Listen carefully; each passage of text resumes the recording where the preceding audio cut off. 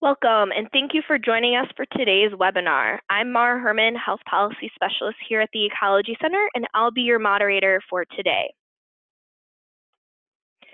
Here is our webinar agenda. Currently, all attendees are in listen-only mode. If at any time during the webinar you have a question, please use the chat box to share it.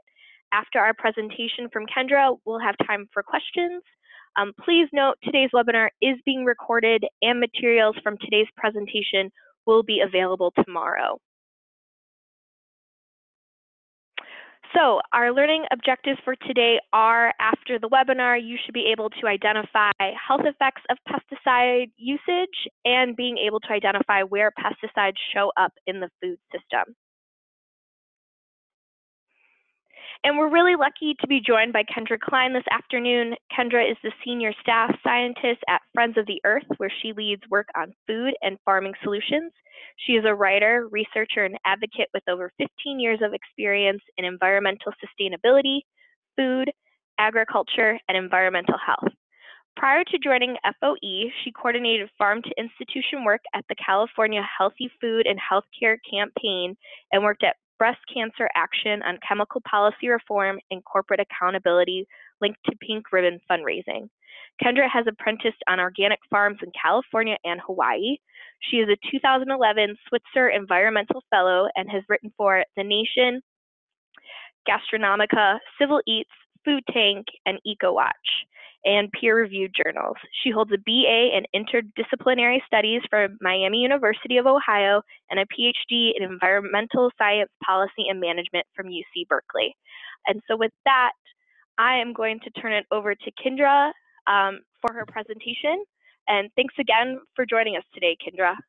Thank you so much. I'm just going to share my slides here.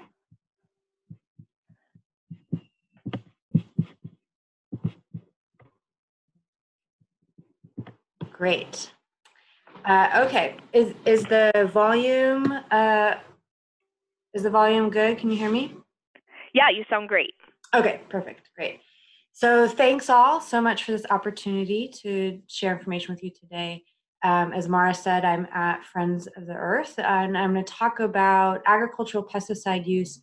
I'm primarily focusing in the US, and some of the research we've been doing and the advocacy we've been doing to shift to a food system that does not rely on toxic pesticides. So we use over 1 billion pounds of pesticides in the US every year, and pesticides have really been making the headlines lately. This is an article from February talking about plummeting insect numbers globally, and the main drivers are habitat loss, pesticide use, other practices associated with intensive agriculture. Some more headlines recently around glyphosate, which is the active ingredient in Monsanto's Roundup weed killer, associating glyphosate with an increased risk of non-Hodgkin lymphoma. So the USDA every year tests for food residues of pesticides. They test some 10,000 samples. These are primarily fruits and vegetables, although each year they choose another category of foods to test. And 77% in 2016 had residues. About 99% of those are under the legal limits, but we're going to discuss that in a minute. The residues that we find, and this is just for apples, have been linked to a whole range of health problems. So you see up to 47 different types of pesticides on apples alone. And then we can just go through that list. They're associated with carcinogenicity, hormone disruption, neurotoxicity, developmental and reproductive toxicity, and then, of course, toxicity to honeybees. There's a wonderful app and website called What's on My Food, moderated by Pesticide Action Network, where they take all of that USDA data and they boil it down into a format where you can search by food or you can search by pesticide and really dig into that data on food residue if you're interested. And we know that exposure is ubiquitous. So this is a small study by Environmental Working Group, and they tested umbilical cord blood. Our national data comes from the NHANES survey and analysis, but NHANES doesn't test for children under 5. So in part, Environmental Working Group was interested in children's exposure and, of course, babies' exposure in utero. And what they found, just this small analysis of 10 infants, was 200 industrial compounds, including 21 out of 28 pesticides tested for. And we know that cumulative exposures add up. So if we look at organophosphates, which is a class of pesticides associated with neurological harm, including increased risk of ADHD, learning disabilities, autism, Parkinson's. A 2009 study found that about 40% of US children may be exposed at levels greater than benchmarks for neurological harm. So this starts to belie the problem with the legal limits. I know you all have been talking about other environmental health concerns and likely have some background in this. Despite food residues being under legal tolerances, we're exposed to a cocktail of different pesticides and to a cumulative amount of pesticides that, as this study shows, can exceed benchmarks for harm. I just want to note this study's from 2009, and organophosphates is a class that we have been slowly reducing use of. So, you know, as time goes, this type of statistic might change, but again, what it's telling us is that the cumulative exposures matter. And of course, pregnant women, infants, children, and adolescents are more vulnerable. These periods in our life where we are going through rapid development and small exposures can have a lasting and lifetime impact. Farm workers and their families in rural communities are also more vulnerable because they're getting much higher levels of exposure. So between a third and a half of all farm workers in the US reside in California. I'm out here in California, in Berkeley.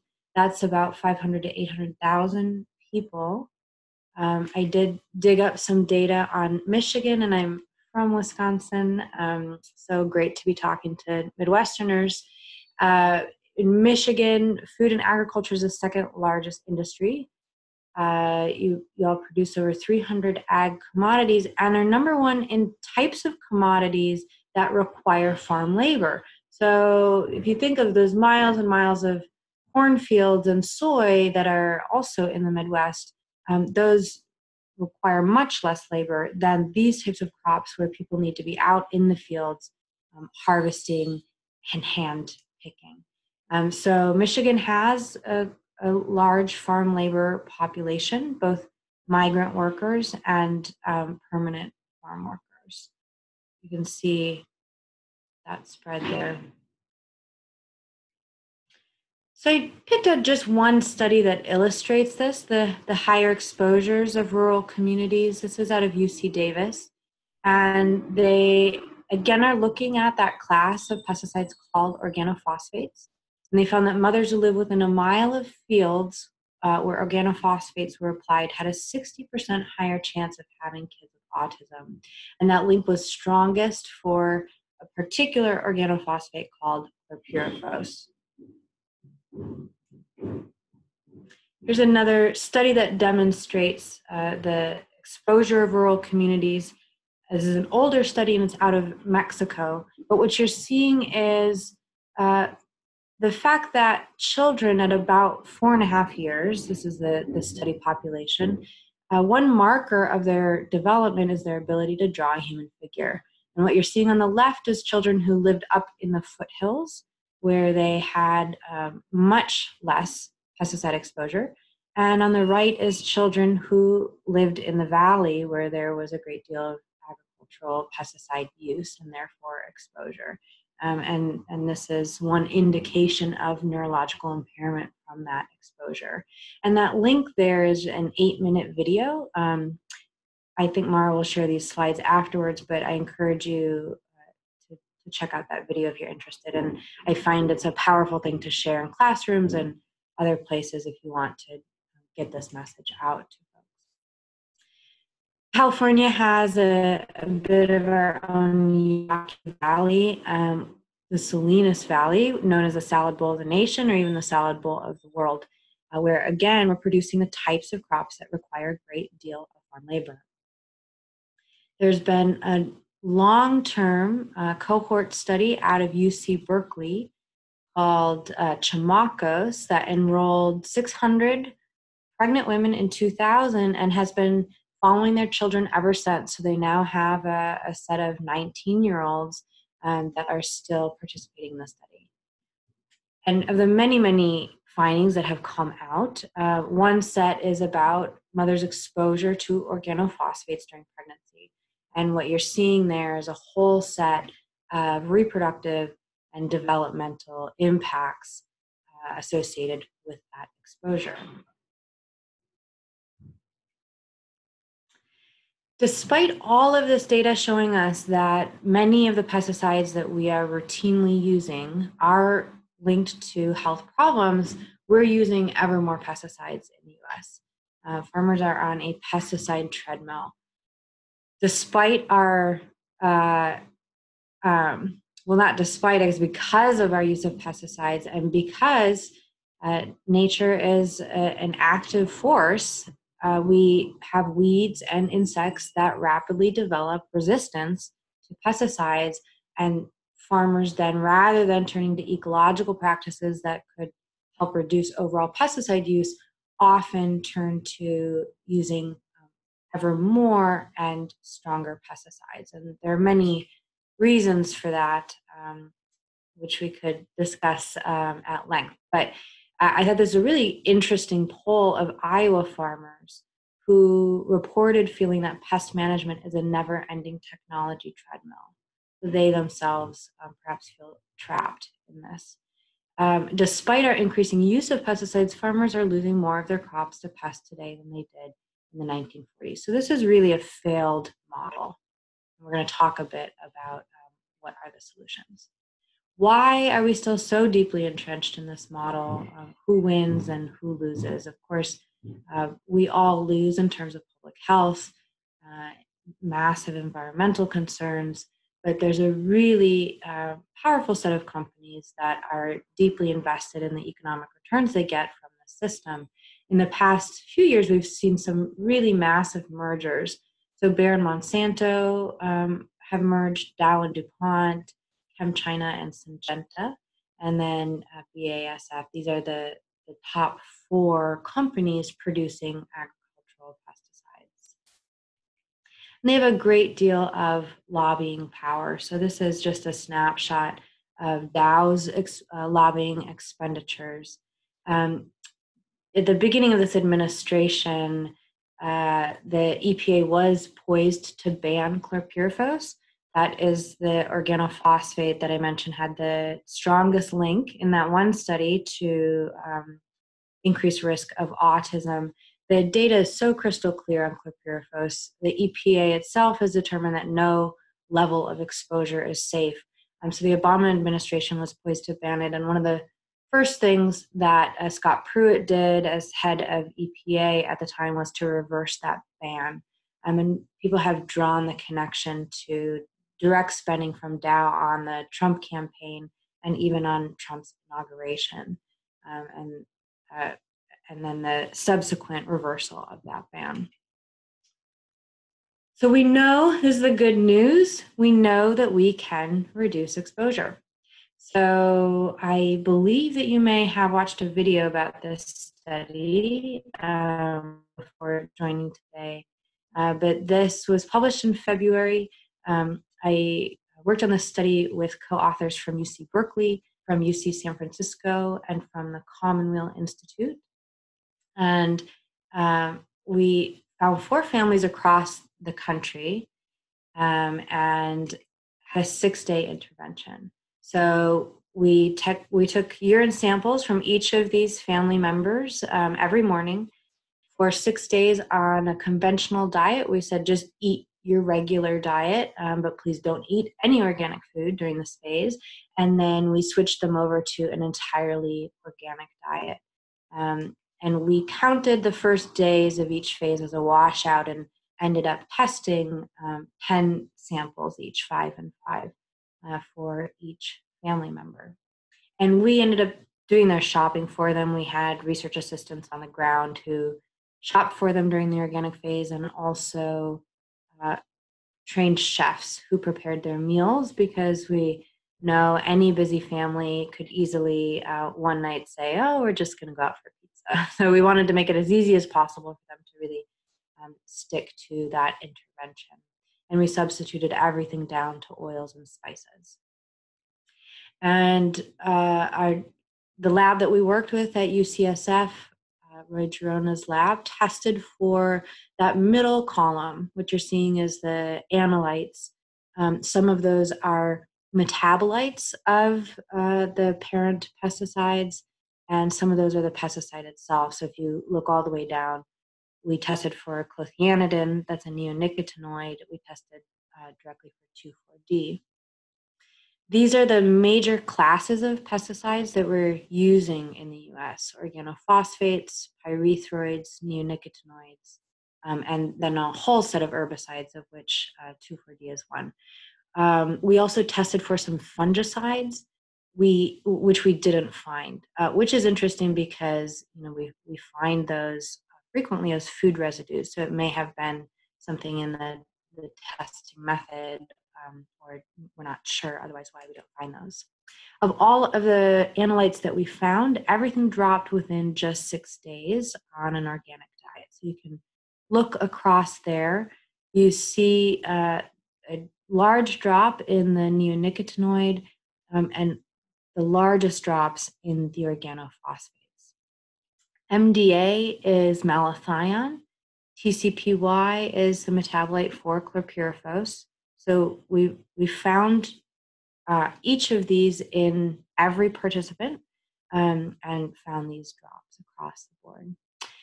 Pyrethroids had some of the lowest drops. So, on average, they dropped by half. Pyrethroids are a class of pesticide that were likely to have exposures beyond a diet because they are used frequently for pest control in schools and houses and other buildings. Similarly with 2,4-D, that's an herbicide that is frequently used in other locations. So we're interested in dietary intervention, but of course we are getting other exposures through other routes. So we know that people respond not just to facts, but also to storytelling and to personal stories. And so we created that video that you watched about the families. That data is actually the top 4 drops per family is what you're seeing. There's also a longer version of that video if you go to organicforall.org. And we relied on many great partners to get that out. And we actually have over 330,000 views at this point. So I encourage you to share it far and wide and spread that message that organic works. These are other peer-reviewed studies that also demonstrate that an organic diet is associated with lower exposure to pesticides. The top ones are intervention studies like ours, and then the bottom are comparisons of different people self-reporting the amount of organic they eat. So why does organic work? It's pretty obvious if we look at the fact that conventional farmers are allowed to use over 900 different synthetic active ingredients. And that's, those are turned into many, many, many thousands of different pesticide formulations. Whereas organic farmers are only allowed to use 25 synthetic active ingredients, and they're required to first use other methods to try to control the insects or the weeds of concern. So things like crop rotations, cover cropping, composting to build healthy soil, which creates more resilient plants. And then of those 25, you can see some of these are not associated with any health concern whatsoever. Others, like copper sulfate, we're more concerned about. But on the whole, organic is a dramatically less toxic mode of production. We also find health benefits associated with an organic diet. So our diet was only assessing exposure and drop in exposure to pesticides, not health outcomes. But these are 3 studies where you can see that people who report eating more organic food, and there's different tiers of what that more means for each of these studies, have reduced risk of cancer, improved fertility outcomes, and reduced risk of diabetes. These are, of course, more difficult studies to do because the health benefits we would expect to see over a much longer period of time rather than a short 1-week intervention. There's a whole other set of benefits associated with organic production. So this is my snapshot of what concerns might we have related to the food system. And what you're seeing on the top, pesticide use, dead zones and waterways associated with overuse of synthetic fertilizers, antibiotic resistance, pollinator decline, labor concerns, climate change, of course, soil erosion, animal welfare, the ability of small farmers and businesses to survive, and then long distance travel. So of these, I'm giving organic a gold star on all of those in the top row, because it really goes a long way to addressing these problems. And there's great data to show that. And I'm giving blue and green stars, sort of second and third tier, to these other concerns. So you can see, for example, for climate change, we know that organic systems sequester more carbon in the soil than conventional systems. They also use less energy and emit fewer greenhouse gases. So all sorts of benefits that we would get from shifting towards an organic food system. And despite that, the public narrative really continues to have myths and misunderstandings about organic. And I have to say, when I talk to college classes, I often start out, what do you think of when I say organic? And you each can think of that yourselves, like what comes to mind first. And the things that I typically hear are, it's elitist, it's greenwashing, and organic uses pesticides too, and so it's not worth it. And these are actually messages that have been generated and promoted by the pesticide industry. And we know that because we did an investigative report a couple of years ago that shows that pesticide companies have really taken a page from the tobacco industry playbook and are using the same types of misinformation campaigns. Writers who appear to be independent journalists who are in fact funded by industry to get these messages out, to sow doubt, and to manipulate scientific data that's there, both on the harm of pesticides and on the benefit of organic. And the stakes are really high here for both the public and policymakers understanding the harms of pesticides, and also the fact that we've already got a system of production that works and that we could shift policy support to very rapidly. This is Linda Birnbaum, head of NIEHS, who's saying not just about pesticide regulations, but regulations of so many environmental toxicants are outdated. They are not in step with the latest science that shows, in particular, that very low levels of exposure can cause hormone disruption, which then leads to a whole set of negative health outcomes. This is a good article that discusses the problem with the legal limits of food residues that are allowed in the US. So I included the URL there if you want to look that up. And going back to the fact that we're exposed to cumulative amounts, that some pesticides we're finding have synergistic impacts. They can actually amplify the toxicity of each other.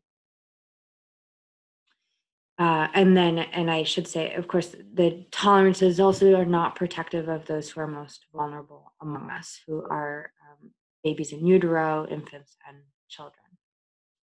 So we really are invested in a sort of judo here of flipping that narrative of organic as elitist on its head. Because if you look from another angle and consider the fact that we are all daily exposed to pesticides linked to a range of health harms, um, organic becomes a human right, that we all have the right to not be exposed to toxic pesticides.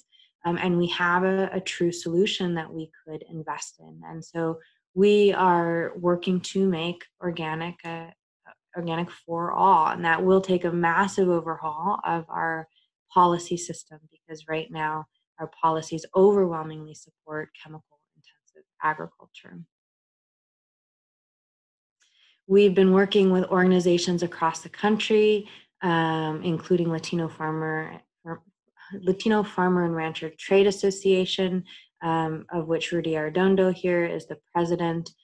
This is an op-ed that he published in relation to the study, saying clearly that organic also has benefits to farm workers because it reduces exposure to farm workers, to rural communities. So again, really flipping that on its head. Organic is far from elitist because it can protect those of us who are most at risk of pesticide exposure. So all of that and more is at organicforall.org. Data and citations on associations with health, rural communities, pollinators, and the environment. And if you're looking for just succinct information, the FAQ at the top has good information, and also we provided links to PDFs that have all of the citations there and throughout the website.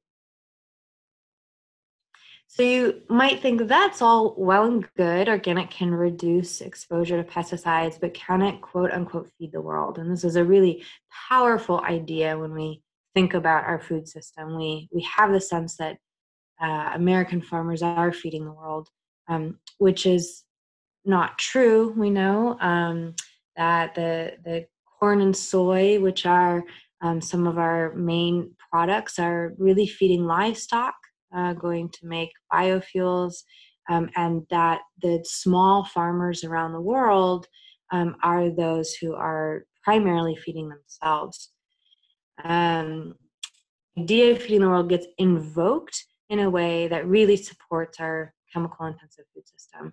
But the expert consensus is that, in fact, if we want to feed all people sustainably into the future, we need to shift to an ecological approach to farming, because we are, in essence, sawing off the branch that we're sitting on. Our current mode of industrial food production has so many environmental concerns linked to it that it really undermines our ability to continue producing food. So these are some great resources that address that question. Up in the left, that Agriculture to Crossroads, that is sort of the IPCC of agriculture. So like we have expert consensus around climate change, this is an expert consensus document of hundreds of scientists and others around the world. And the Farming for the Future is a Friends of the Earth report that addresses 3 myths about feeding the world and summarizes the state of the science. So those are two useful resources. So I want to talk a bit about how do we create change? How do we move towards a healthier, more sustainable food system? And at Friends of the Earth, we think about this as a three-legged stool. We do market change campaigns, policy change, and also science and storytelling as ways to get that scientific knowledge out to a wide audience. So I want to start with some of the great work that's happening in hospitals and healthcare systems across the country. And this is not Friends of the Earth's work. This is Healthcare Without Harm. And for a number of years, I worked with them on hospital food procurement, and hospitals like this is San Francisco General, working really hard to align their patient food service and their cafeterias with their sustainability principles and their understanding of the links between food and health. So hundreds of hospitals have signed this Healthy Food and Healthcare Pledge and are doing all sorts of great things to put that into practice. One of the projects that we worked on in the Bay Area for a number of years was the Farm Fresh Healthcare Project, and this was getting local and organic produce into a set of hospitals, and even at times coordinating those hospitals so that they could pool their demand and really encourage their the middlemen in that supply chain to meet that demand for them. So that how-to guide is available online. Friends of the Earth has an ongoing campaign targeting national food retailers, and we are asking them to increase their organic offerings, to phase out some of the most toxic pesticides out of their supply chains, organophosphates, glyphosate, and neonicotinoids, and to publicly disclose their progress towards those goals. One win we celebrated last year was Costco updating its pollinator health policy to encourage all of its fruit and vegetable growers to phase out use of neonicotinoids and chlorpyrifos. This is it doesn't have teeth, and so this is the sort of thing that we are excited to see companies talking about this and taking steps. But the next steps of this campaign are really to make sure that some of these policies have teeth to them and some measurable outcomes. So we'll be releasing a scorecard this fall. We've done 2 others that rate grocers, and of course most are not doing very well at all when it comes to reducing use of toxic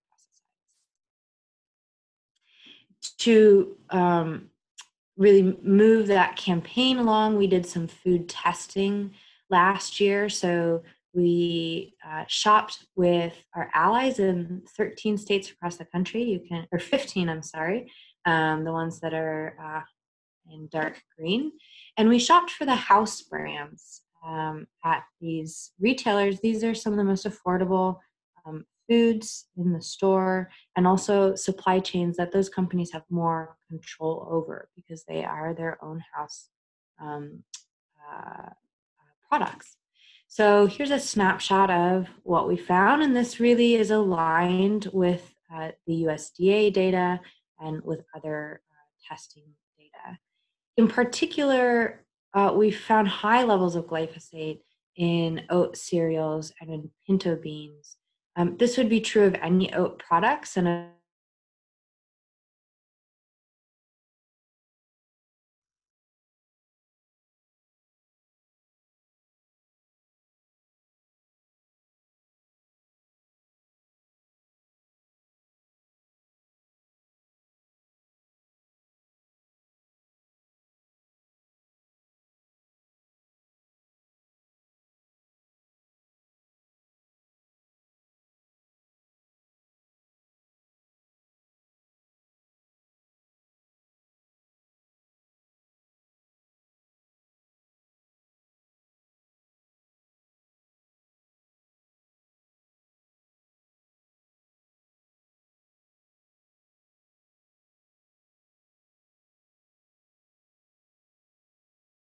but can you hear me again? We can, yes. Great. Okay. And where did I lose you? Were we right here? Yep, this is the slide we were on. Okay. Thank you so much for your patience. So you can see, and briefly I'll recap, I was saying high levels of glyphosate in crops where we're using this herbicide to dry down the crops to make harvest quicker and easier, but that results in particularly high levels of exposure. And then neonicotinoids and organophosphates, and that data really is aligned with USDA data. And I should say, as a result of this, we got interest from some sustainable investment shareholder groups who are now talking about how do they make this a part of their activism with these companies, that they hold shares in. So that's one other way that we can think about creating positive change. We are invested in state work across the country. This is Dr. Devin Payne Sturgis, who you may have seen in the video, who also is really active with Maryland Pesticide Education Network. Unfortunately, Maryland did not pass a ban on chlorpyrifos this year, despite some really amazing efforts. We did, however, see bans in California and New York, which is really exciting. So, given the fact that the federal government backpedaled on their ban of chlorpyrifos, some states have been stepping into that gap. Hawaii banned it in 2018, and then we are set to see hopefully some bans as well in Oregon, Connecticut, and New Jersey. Consumer use, so your ability to go into a store and buy a product with chlorpyrifos in it to use in your home, has been banned since 2000, and that's because even back then we had enough data that shows that chlorpyrifos is very harmful to infants and children. So despite all that data, we're still using it significantly in agriculture, unfortunately. There are two bills, both in the House and in the Senate, to ban ban chlorpyrifos, and those have been gaining some momentum and co-sponsors. So we will continue to work on those as well, because we don't expect the EPA to take action. For glyphosate, it's been banned and restricted in many locations worldwide. France and Germany in particular have set restrictions on it. We have no restrictions in the US currently. We do have a new bill that's been introduced in the House, the Keep Food Safe from Glyphosate Act, although I do wish they had rephrased that, because it's not about keeping food safe. It's about keeping our children and all of us safe. But this act would do three things. It would require USDA to test for glyphosate food residues, and that may be shocking or surprising. We don't test for glyphosate food residues. Historically, glyphosate has been left out. Monsanto is the manufacturer of glyphosate. Glyphosate is the active ingredient in Roundup, which is probably a name that you recognize and something that many people use on their lawns, something that's used a lot also in parks and schools. Monsanto has succeeded in really pushing the narrative that glyphosate is safe for years, despite the fact that the initial assessment from the EPA in the early 80s determined that glyphosate was a probable carcinogen.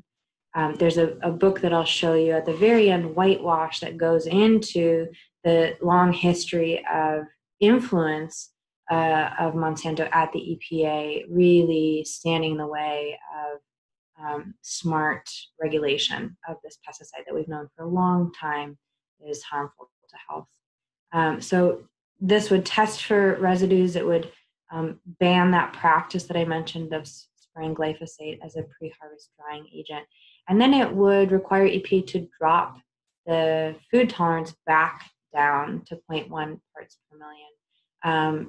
And I don't know off the top of my head where it's at right now, but I know that it's 3 times above what the EU food tolerance is. Again, under influence from Monsanto, the EPA has bumped up that tolerance as we've seen increasing amounts of glyphosate used in our food system. You may have seen in the news recently, glyphosate has been making huge headlines through a series of trials, which all have been decided in favor of the plaintiffs. So these are all cases where the plaintiffs feel that their non-Hodgkin's lymphoma has been linked to their use of Roundup. And in all 3 cases, the jury has both determined that, yes, the data is clear that Roundup could have reasonably caused their non-Hodgkin's lymphoma, as well as determining that Monsanto acted in malice, which is the legal term that Monsanto knew for years and years about the problematic outcomes linked to glyphosate, and yet continued to market this herbicide as safe. Legal work on, or policy work on neonicotinoids.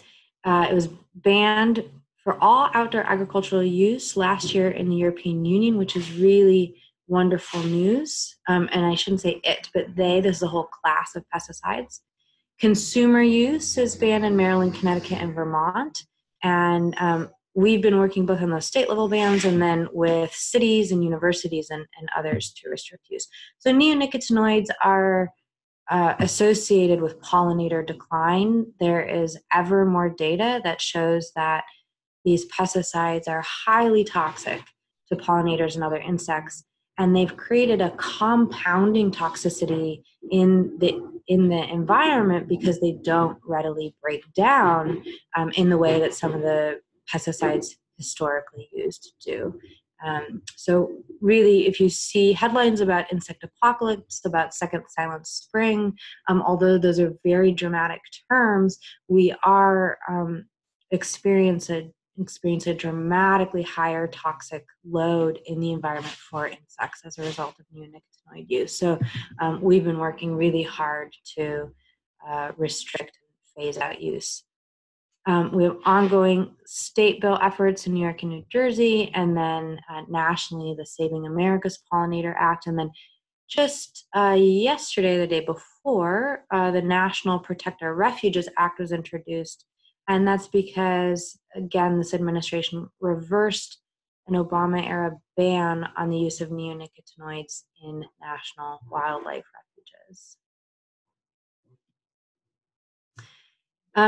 Along with restricting toxic pesticides, ourselves and, of course, many, many other groups across the country are working to expand sustainable food systems. And so part of this, we are really making sure that the momentum around a Green New Deal includes policy outcomes around organic and other ecological methods of farming. And I should say, if you don't know, our national farm policy is set every 5 years in something called the Farm Bill, and that was negotiated last year. So we're now gearing up for the next Farm Bill over the coming years. But that really is the legislation that determines the rules of the game, and that's where we can dramatically shift our support from a chemical intensive food system to an organic food system. Some good news is that we're seeing increasing bipartisan support for funding for organic programs, although it is still, fractions of a penny on a dollar compared to the funding for conventional agriculture. We know that because it is also a wonderful rural development tool, that some legislators from rural states and districts are understanding that organic is a really important part of our food system. So I'm going to leave you here at the end with a couple of my favorite quotes that really inspire my work. Rachel Carson, of course, who sounded the alarm back in the 60s on our increasing use of agricultural pesticides and that they are harming not only the environment, but also us. She says, man is a part of nature, and his war against nature is inevitably a war against himself. And Ulrich Beck, who writes in Risk Society, which is really a book about society grappling with new risks associated with industrialization, as we participate with our bodies in a metabolic process and can be eroded like the stones and trees. And so I find that work on pesticides and other environmental toxicants can be such a powerful platform for change, because people can relate that this is about our own bodies, it's about our children and our families. Here are some resources, some organizations that do great work on pesticides, and just cruising around their websites will give you a wealth of information. Beyond Pesticides in particular has a health database that might be really useful to some of you, that just sort of collates the available science on different health problems linked to pesticides. The book that I mentioned that goes into the backstory of glyphosate is Whitewash by Carrie Gillum. It reads like a political thriller, but is the true story of why we're in a place where this toxic herbicide is now the most widely used herbicide globally. And then a couple resources that give you more background on farm worker exposure. And if you have any questions, you are more than welcome to email me. There is my email address. And Mara, with that, maybe I'll turn it back over to you for Q&A. Yeah, that sounds great. Thanks again, Kendra, for taking the time to present for us today. We're going to let folks start sending in their questions. So we'll give folks just a minute for that. But I'm also going to let Rebecca or Melissa here at the Ecology Center jump in if they have any questions to kick us off.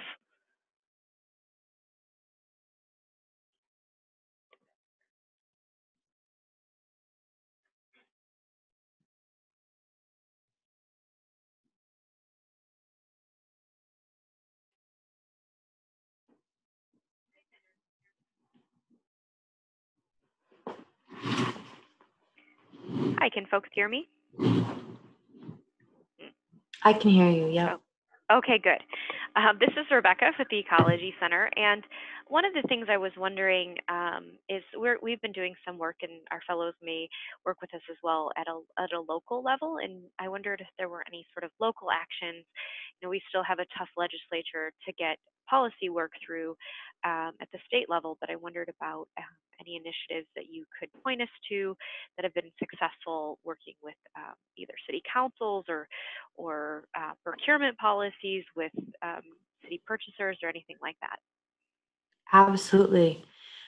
So at the local level, if we think about our need is both to reduce the use of toxic pesticides we're using and to promote organic and other sustainable models.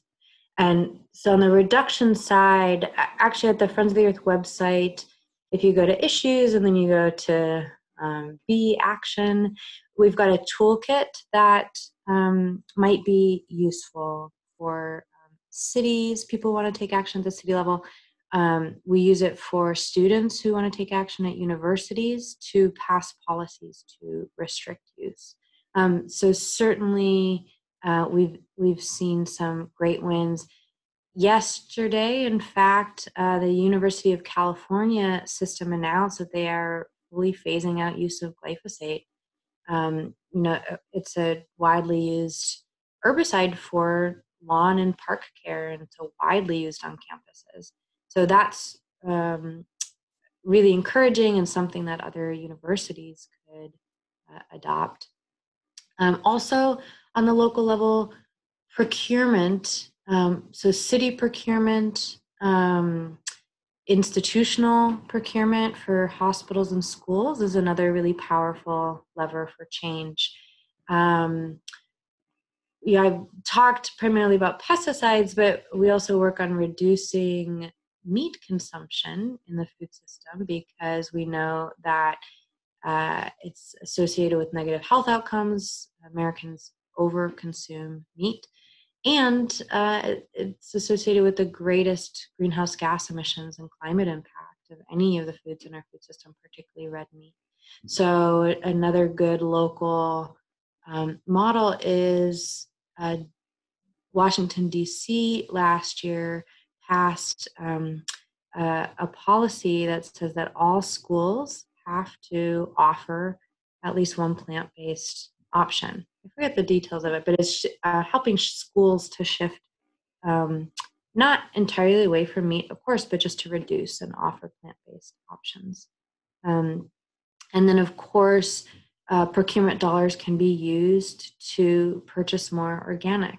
That can be difficult because organic is more expensive than conventional most of the time, although sometimes local and in season it's not. And just to give you an understanding of why that is, organic farmers aren't subsidized in the way that conventional farmers are. So our food that appears to be very cheap,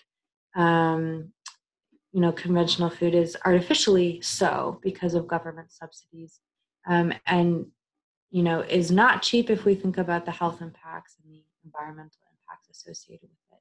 So the cost of organic food actually more accurately reflects the true cost of food production, and also encompasses a range of benefits that we're getting from organic systems. But we can envision policy support for organic farmers in a way that would bring the price down for consumers without squeezing those organic farmers. Those are just a few thoughts. And I can think, are there any other resources that I know of that I might be able to email you that you could send out to folks as well? Like that Farm Fresh Healthcare how-to guide might be a good one. That would be great. Thank you. You bet.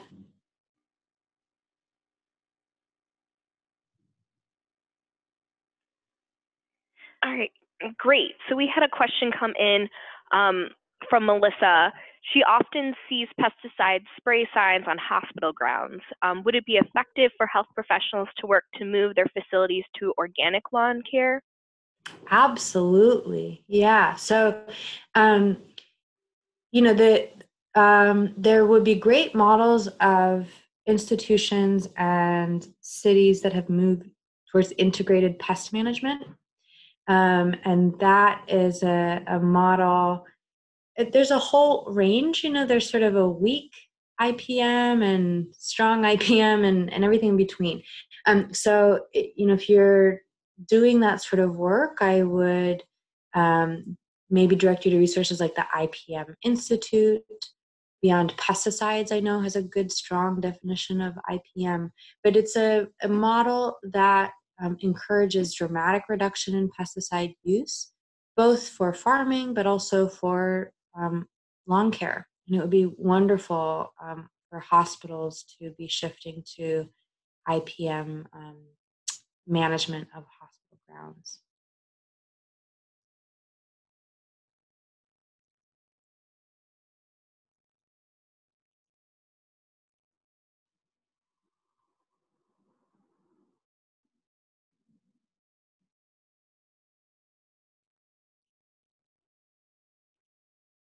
Any other questions?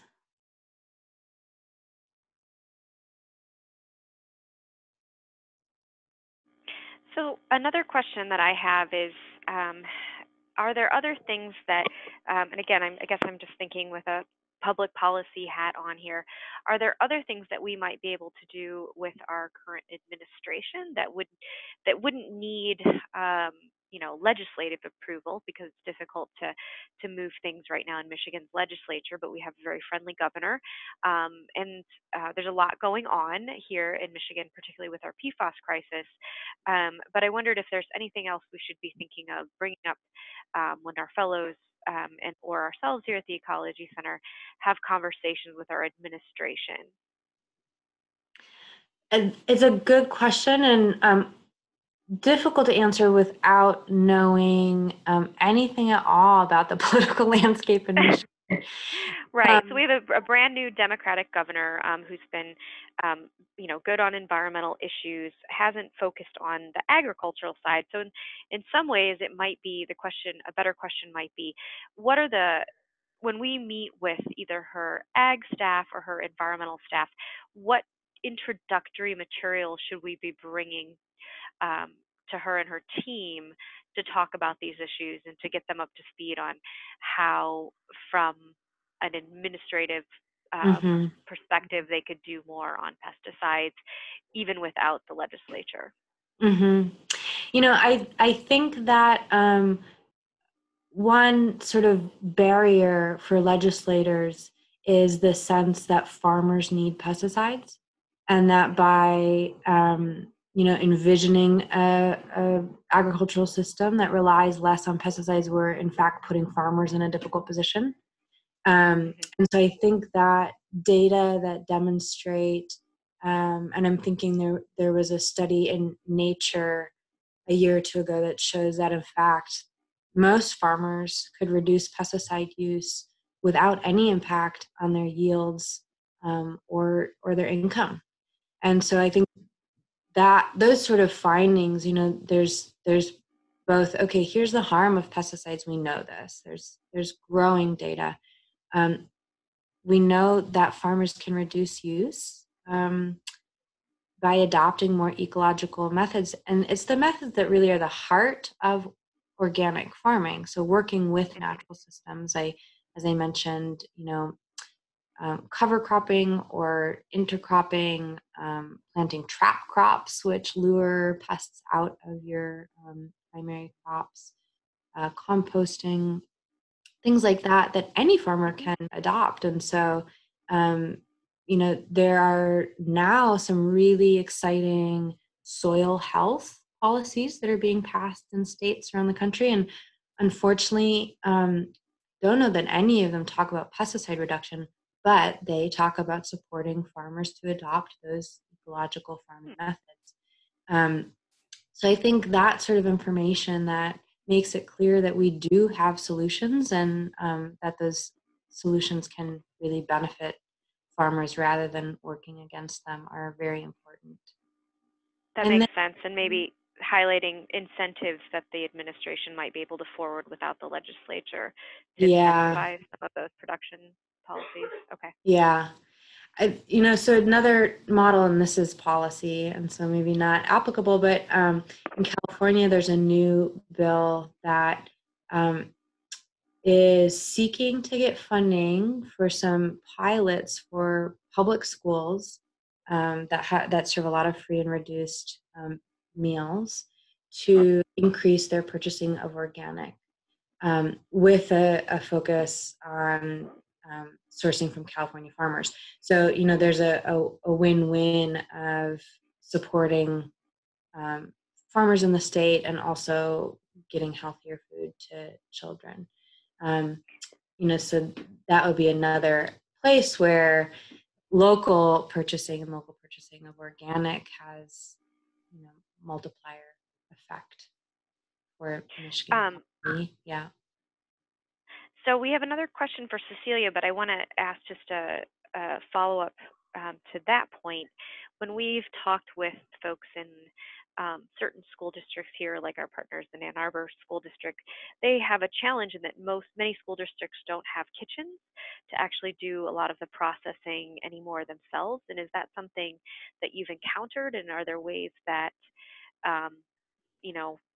those districts that can't necessarily put in a kitchen in every school to do food prep and things like that with more whole ingredients, are there ways around that for institutions?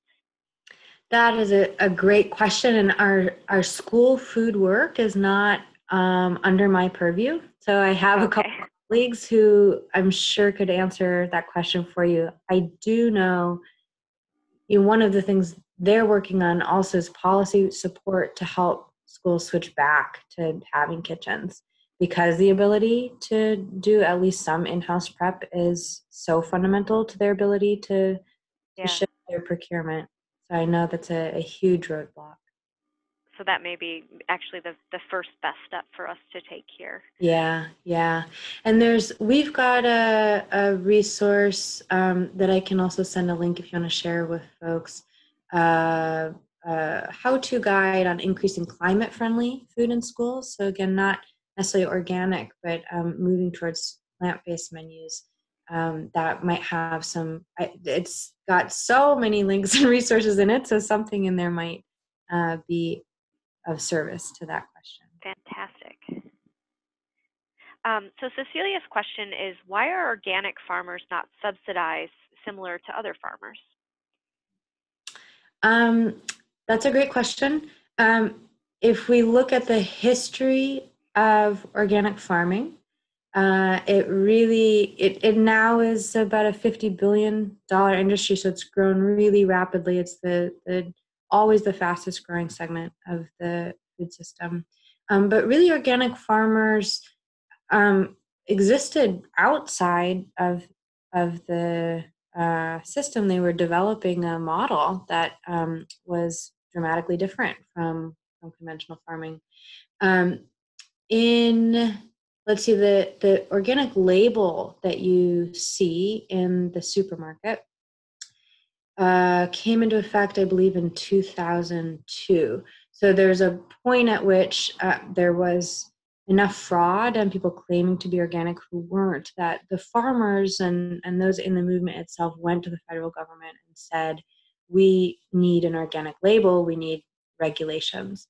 And so the organic label is really the most robust and the most transparent food label on the market. It's backed by federal law, and it's overseen by a body of stakeholders, independent stakeholders, called the National Organic Standards Board. And they are tasked with keeping the organic standard strong. So the relationship between organic and the federal government has been through that label and through the National Organic Program. But historically, the USDA has been very unfriendly, very unfriendly to organic, and has sort of said, "Okay, fine, you're a marketing niche, and so we'll support you in that way," but has not historically seen organic as a program or a channel through which they want to send any funding. And so it's really been a fight to help legislators understand so that they can put pressure on the USDA, and then to do internal education at the USDA to help people understand why organic is a really positive part of our food system. So it's really just historically, the relationship between USDA and organic. My hope is that increasingly, as we saw in the last Farm Bill, we did achieve increased research funding for organic. We achieved increased funding for oversight of international organic supply chains to make sure that there's not fraud. We got some great wins, and so I'm hopeful that we'll continue to build that momentum. It's still like less than 2% of any of our agricultural research dollars federally go to organic. I mean, it's really just still the unloved stepchild in a way, but it will take continued efforts, education and pressure. And I would say it's a place where I think health professionals really, you've got the moral authority, and when you speak to legislators, I think that carries a lot of weight. And so weighing in, and even if it's just letting your legislators know, I understand pesticides are a problem. I understand organic is a solution, and I expect you to be working towards that is a really important part of continuing to build this momentum. Great, thanks, Kendra. We have another question that came in from Patrick. He was wondering, given the issues we're seeing with immigration in the United States, have we seen more negative health outcomes in migrant workers due to pesticides, as they may be more reluctant to visit healthcare providers? That's historical, absolutely. And I don't know necessarily how the current situation has shaped that, but those couple reports that I'll go back to them about farm worker health there on the bottom. So farm workers not only are more exposed to pesticides, but have so few rights and so much fear standing in the way of reporting. So like pesticide poisonings, which we think there are maybe 10 to 20,000 a year, direct poisonings, And that's likely a dramatic underestimate because many farm workers are likely not seeking the health services that they need. So really, there are so many compounding forces that that mean that this is one of our most vulnerable populations. And if you don't know, farm workers have been left out of our national workers' rights policies. They don't get overtime pay. They don't have protection to unionize. And there's historical forces. Thinking of a book called The Conquest of Bread by Richard Walker, which really gets into historically why this is the most marginalized workforce. So yes, absolutely. Farm workers are at very high risk and certainly not receiving the care that they need.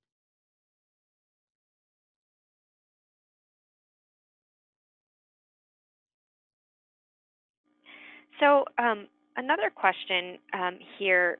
So we have been sort of on the front lines of the PFAS crisis here in Michigan and have been doing extensive testing and things like that. And I wondered, and sorry to spring this on you, I wondered if you have anything that you might say on the connection between pesticides and fertilizers and how PFAS is sometimes used in them to actually help spread them more quickly and evenly, if that's something that you have, there's this synergy between pesticides and this other class of industrial toxicants, or any thoughts on the use of biosolids or sewage sludge essentially to used as fertilizers and contamination with PFAS and other chemicals there. Yeah. So those are both beyond my realm of expertise. So I'm not even going to venture. Okay. But sounds like I'd love to have a conversation with you about them because you've clearly been thinking about those. Great. Well, let's make that happen. Yeah, absolutely.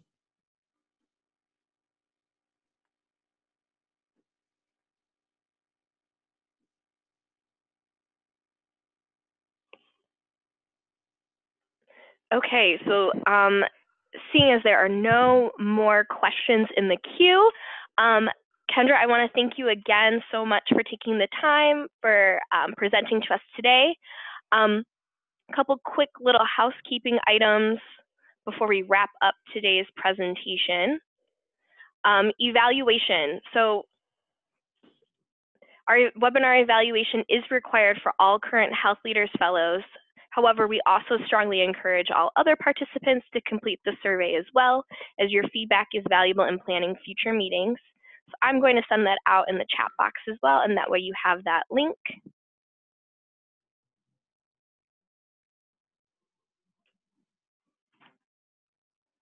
So you should see that now. And our next event will be our Toxics 201 webinar. We'll be joined by Courtney Carignan from Michigan State University. This webinar will cover toxic chemicals of concern, including flame retardants and PFAS. So another quick plug for PFAS there as well. And that registration link is up on the screen now. I will also send it out via the chat box so that folks have access to it.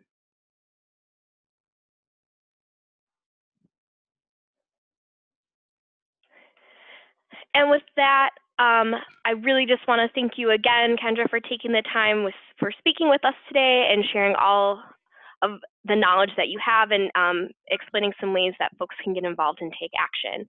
And with that, I'd like to thank all of our participants for today for joining us. Thanks again and have a wonderful afternoon. Thanks so much.